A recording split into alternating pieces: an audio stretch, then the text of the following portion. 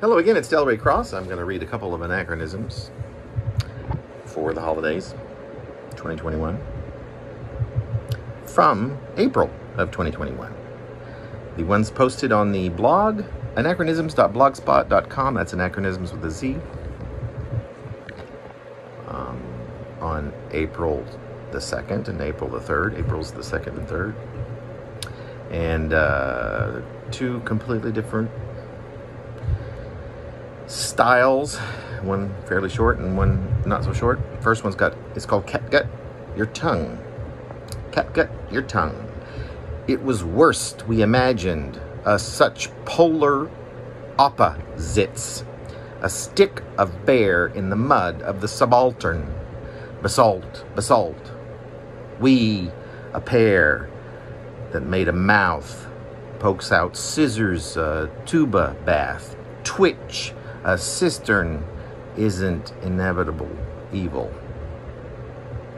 Again, if you could only see the virtual page. And you can. April the 2nd. This one is called New Beginnings in Normalton.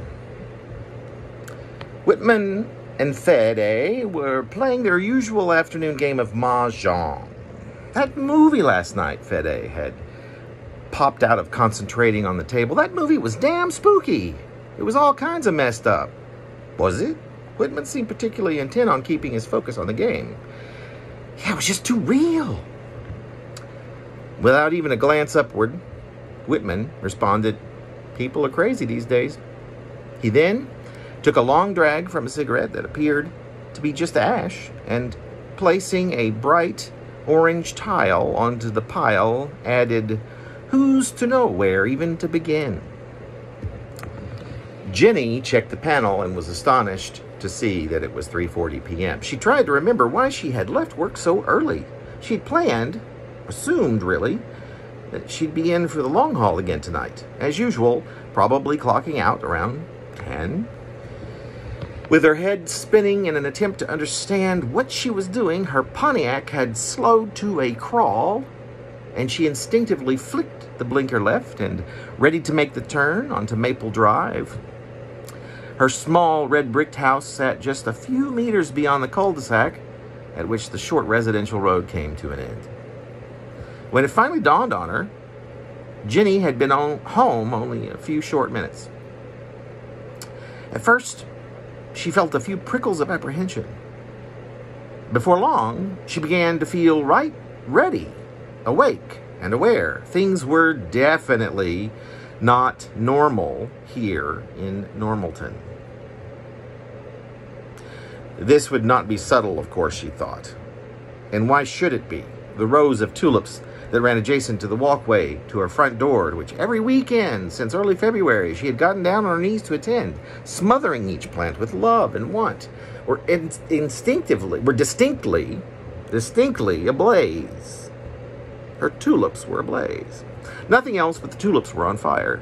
The afternoon sky was the color of a turnip, and the sun, which could be seen with ease on its perch upon and beyond the purple sky, had sprouted long, garish petals, as if the sun itself were a bloom awaiting its blaze.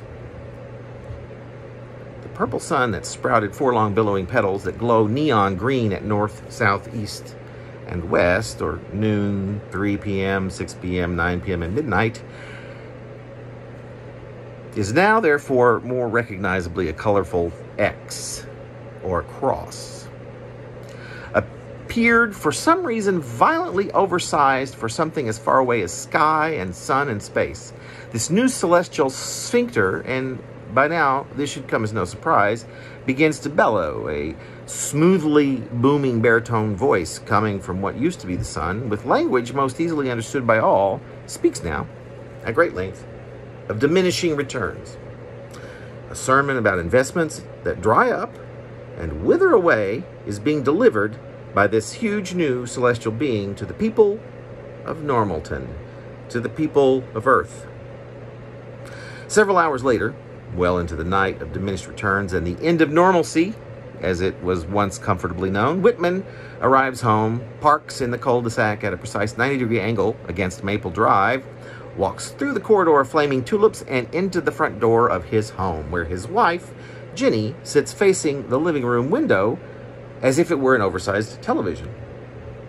Her jaw is frozen in a dropped position as she applies what appears to be lipstick or perhaps lip balm over the O that her lips make.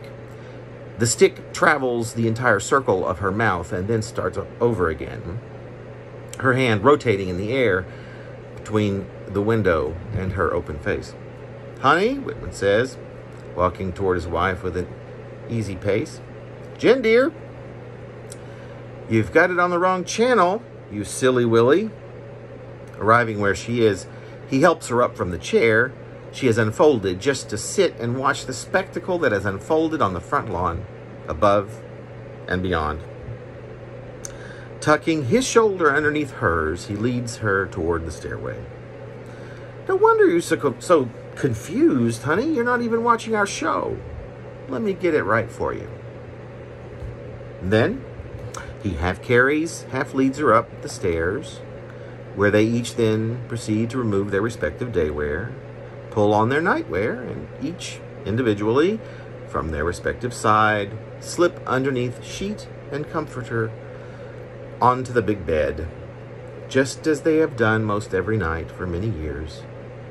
Once each is packaged neatly atop the mattress and beneath the linens, their heads, the one belonging to Whitman and, about a meter away, the one belonging to Jenny, swivel a bit until each is propped just so on a pillow apiece. After a couple or so minutes, with eyes beginning to flutter a bit, both heads begin to fill with the deadpan rhythms of ordinary.